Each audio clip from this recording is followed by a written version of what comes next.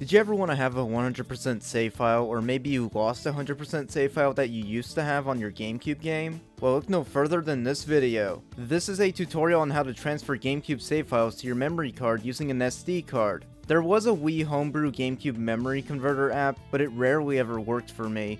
So this video is going to show you how to use a completely different program altogether that's much simpler and hopefully way easier to figure out. For this, you're going to need a GameCube, obviously, or maybe a backwards compatible Wii, it really depends. A regular GameCube memory card, a GameCube SD card reader, I'll link that in the description, and the last thing you're going to need is an action replay disc. I'm also going to link that.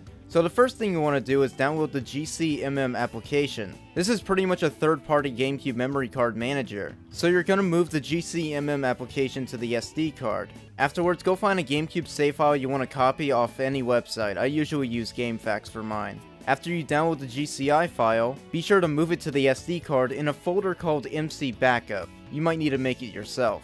Afterwards, put the SD GameCube memory card converter in any slot, then put the regular GameCube memory card in the other slot. Of course, put in the action replay disc.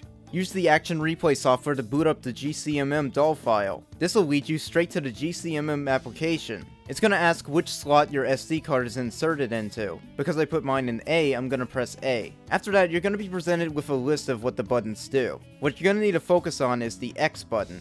Press the X button to restore a GCI file. Then just select the save file you want to restore, aka convert to your memory card. Press A again and it'll update your memory card with the save file.